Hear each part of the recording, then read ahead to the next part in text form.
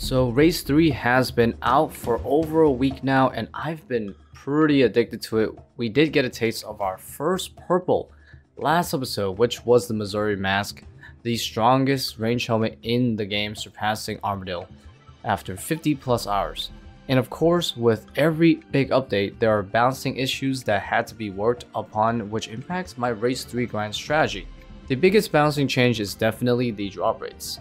Initially, raiders felt that grinding lower level rates was better drops per hour over expert level rates, which didn't make much sense. It wasn't proven to be true until the community crowdsourced players' drop rates data and figured out that expert mode was about a 1 in 30 versus a 1 in 45 rate at the level of 150 in a solo scale, a difference of about 50%. Expert rates typically take at least 50% longer, a ton more effort, a lot more supplies, and you can easily wipe and lose 30 minutes. Mathematically, it was objectively better to just grind lower level rates because you would actually get similar drops per hour with way less effort. But recently, Jagex changed the rates so that the drops per hour were exponentially better at higher levels. They said that the level 300 rate now has a 2.5 times more chance at getting a purple than at level 150. The new drop rate then, based on their information, at level 150 is now around 1 in 55, and the new drop rate at level 300, which is expert, is now around 1 in 22. These rates are solo scaled, so it definitely is worth it now to try to push for higher level rates because you are definitely going to get much better rates even past 300. With this new change, I will be grinding a lot of level 300 race 3s. We've already cleared expert in the last episode, but it was not very consistent or quick, so there's a lot to improve on. I will be refining my level 300 raids in both solos and groups and hope to score some more purples quicker. Perhaps we can push to higher levels in the future. Make sure to like the video and subscribe if you want to keep up with more adventures with Mr. Ironbar at the Tombs of Amascut. I'm trying out this need less help invocation, which gives 25 levels just to see if we can maybe play around with it to get expert, because then the bosses will be easier. But no, it's not worth it. It gives like almost no supplies at all, like terrible. Damn, we're 70 KC. I've only still seen that one drop. Nice, we got our third insanity KC, definitely a lot better this time around, and we got a PB to go with it. No way! Oh my god. Alright, we need to stop talking there. Yeah, I'm trying, sir. So my team accidentally discovered that if you get the boss to under about 50 HP, the electricity part of the enraged phase of Warden completely disappears. So yeah, if you can get to that point, you'll have a very high chance of clearing it, even if you don't have food. Oh my god, I got it! Yes! Oh, oh my god. We got it? Yo, purple? Purple? Yo, purple? No, it's not mine. It's not mine. I see a key in mine. Let's go. 1 second. Don't open, please. Yes, we clutched the purple. Oh my god. Oh, I got dragon darts. Let's go. Let's go. I'm just getting bond money. I know I'm getting bond money, dude. That's literally it. I hope it's not a ring.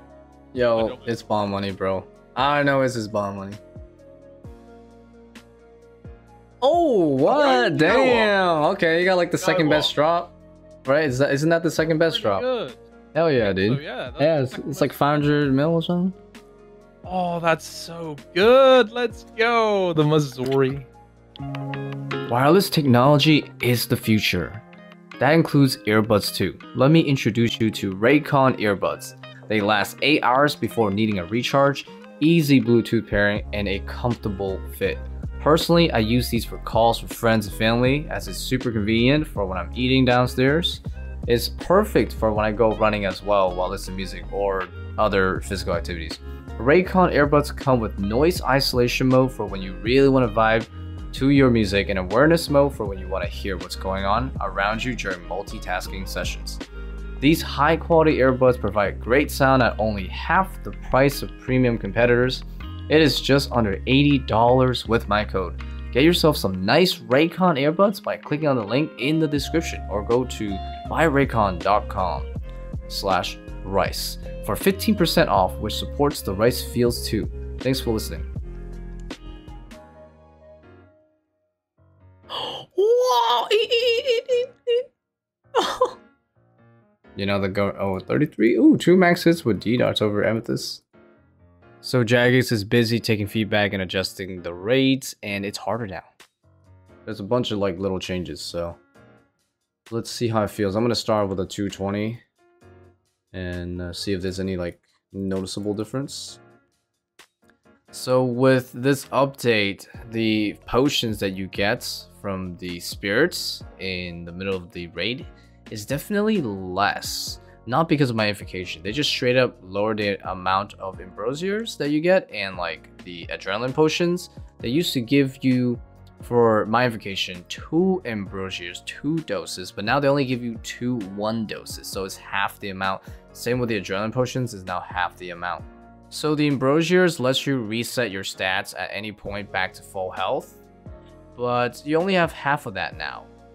So it's definitely gonna make the raids a bit more challenging. Yeah, look at that. See, it's not even like this 3rd down is extra fast. It's still like a good amount. We definitely need to bring our DDSs.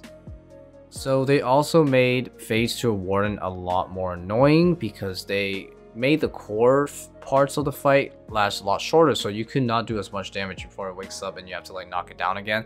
So you have to do like additional rotations of that.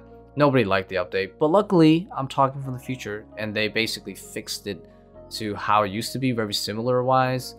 If you pump a lot of DDS specs with an adrenaline potion, you can definitely still 2 down, no problem. Oh no, it's the electricity one. Guys, if you stand 1 tile next to them, it won't hit you. Like this, you see? So if it's already near you, you can just go right into him. Hell yeah. Look at that. Beautiful. I dodged a bunch of them. Nice. I have 4 of them. Oh my god, watch this. This is amazing. Oh. Damn, that was beautiful. Oh, purple? Yo? Yo? Whose purple is that? Oh, it's not my purple, dude. It's not mine. Yo, it's yours. Yo, damn. Yo, congrats. I saw my keys. Oh, you opened it so quick. Hold on, yeah, brother, man. Hold on. Shit. Bro, what is it? What is it, bro? Oh, yeah. You got the blade. You got the blade, dude. Okay. It's worth a few $100 mil, right? Yeah. It's gone up, mate. Oh, hell yeah. Dude, let's go. Everything should be going up just because, you know, the barrier to entry. It's Rexy. Yeah, dude. It's your turn, Mr. Rickster. Next. Sheesh. Oh, actually, blowpipe the jugs, actually. They heal for max, so. No, I just blowpiped the jug and I don't think it healed. It did. It's just you took like a bajillion damage beforehand. Oh, purple. Holy shit. Oh, it's not mine though. Good luck. Good luck. Yes. Here we go. Oh, fuck. Dude, the Lightbearer. Oh, wow. Hey, never seen that one before. Oh, I got a friend with it. Yeah, I guess I can try 1 expert solo right now and see where things go with this. The 250s were very comfortable, so I think it's time to start some solos because I can't always rely on my team just due to time differences and scheduling. And the best part about solos is that the average time to get a draw for yourself is about the same. Because, for example, if you do a duo, it's twice as often to see a purple, but you have to split it between your teammates, right? So he's gonna get the draw half the time. So it's about the same amount of time. Let's say you do them in around 30 minutes in a duo, it's probably around the same in a solo too. So definitely worth getting used to the solos, but there's a few distinct differences with the solos mechanically, and also just for me because of my gear difference. So I've noticed that when I was working on these solos, for example, my rapier just wasn't doing the best because my team had people that had the Fang, and the Fang is just much better than the rapier on pretty much all the bosses here because it penetrates defense. Rapier just misses a lot. So I've noticed Kefri Room, for example, it can go super slow. It can be like 5-6 minutes long, which probably should not be the case if I had the Fang. DPS wise, I've seen the DPS difference in the charts. It's definitely quite a lot at 300. And also there is the skull mechanic if you choose Insanity, which is what I did at the last phase of Warden, where if you don't eliminate all the skulls basically within Take Perfect, you will instantly die.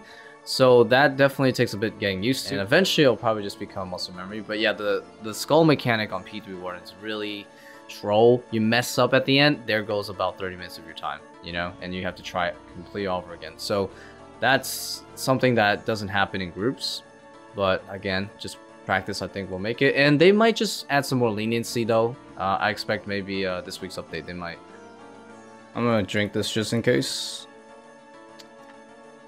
Oh, dude, I failed the time, though. What the hell? 40 minutes? Oh my god, yes. You can actually 2-down expert mode. That's awesome. Ever.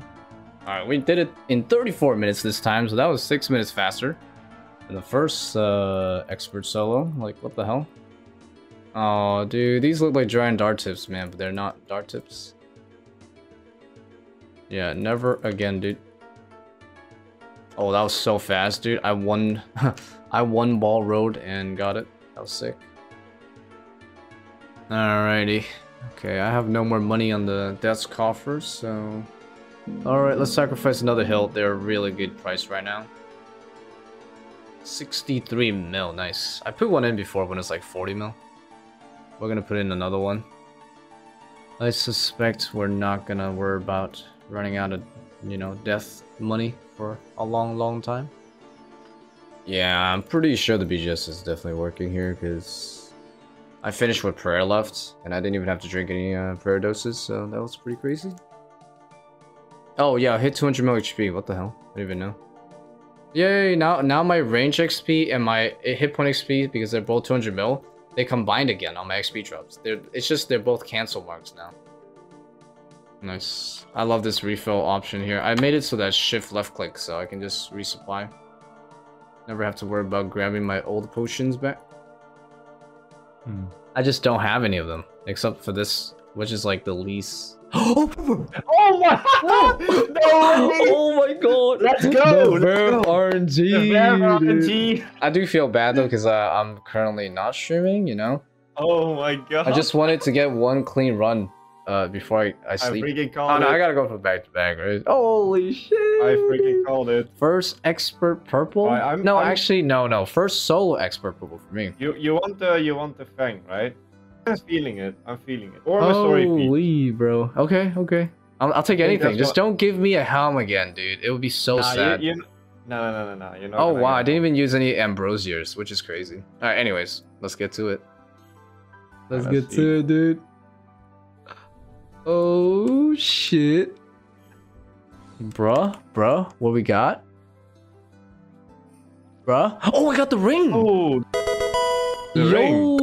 Yo, let's go. Give me that. Good? Yeah. That's best in slot, dude. Huh. That's best in slot, yo. I ditched the B ring basically for this, just because you use specs.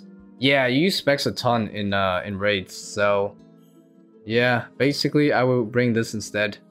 Does it have any bonuses? No stats, but it does double regen, so it is massive, dude. I mean, I've used Berserker Ring everywhere all the time, dude. Easy purple. Yeah, bro. Yo, let's go, dude. New upgrade, pretty much.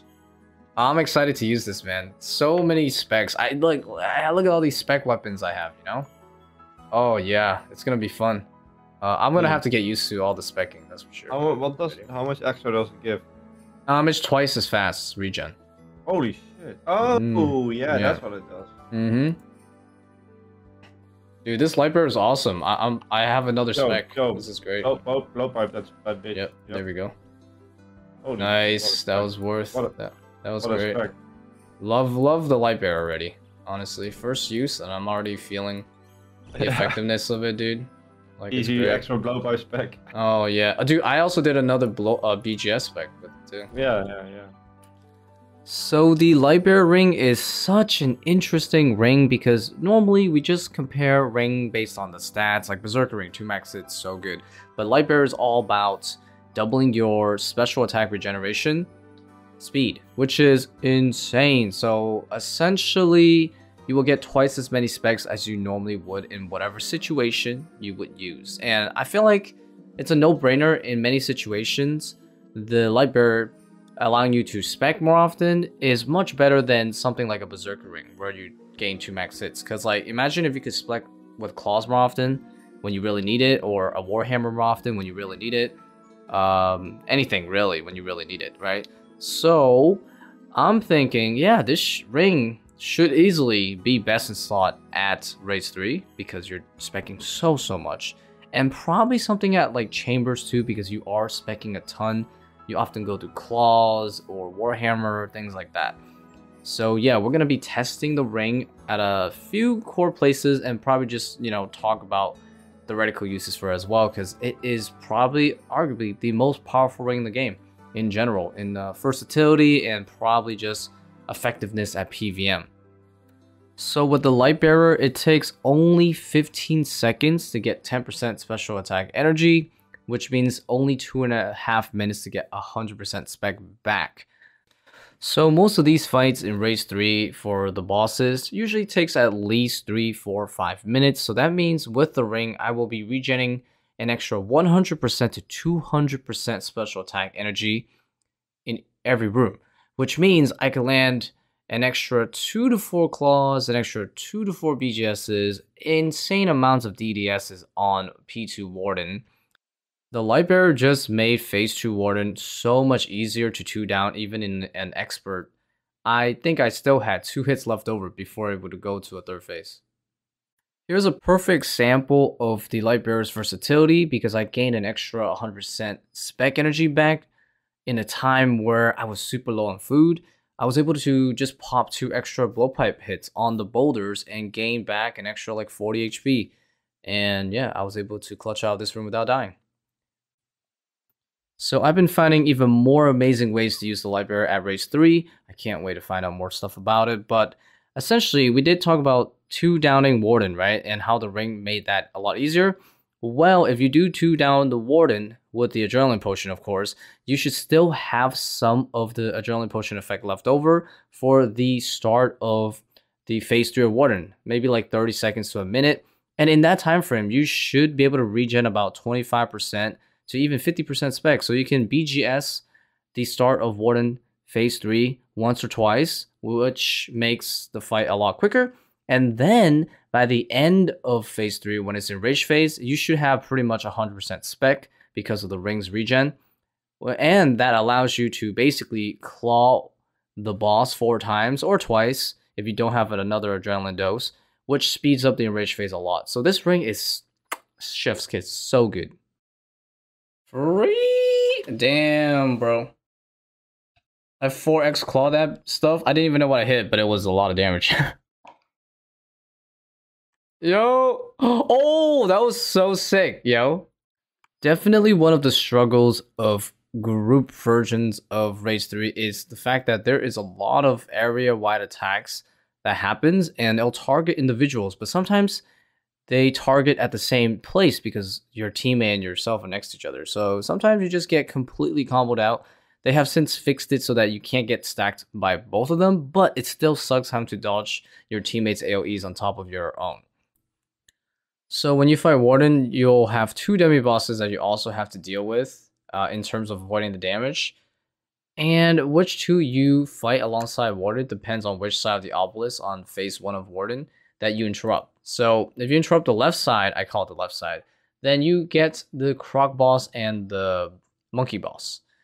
And I like this over the Akka and Beetle one because Akka, if you aren't paying attention to its attack rotation and you don't have your prayers set correctly at the time it shoots the attack, it's too late. It'll already go through your prayer. Whereas the Croc, it'll shoot the attack and you'll have plenty of time to see what attack it is, and you can still block it in the last second. So it's really nice.